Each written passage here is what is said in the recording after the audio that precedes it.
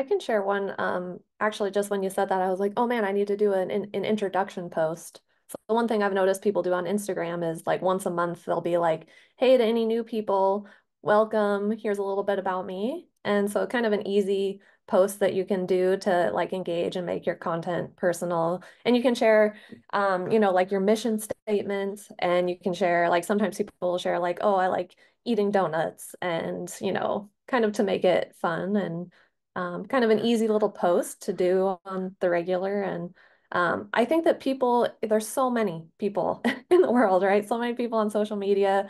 So the more they can get to know you or your brand, you could be introducing your brand. Yeah, sharing a little bit about it. Oh, thank you.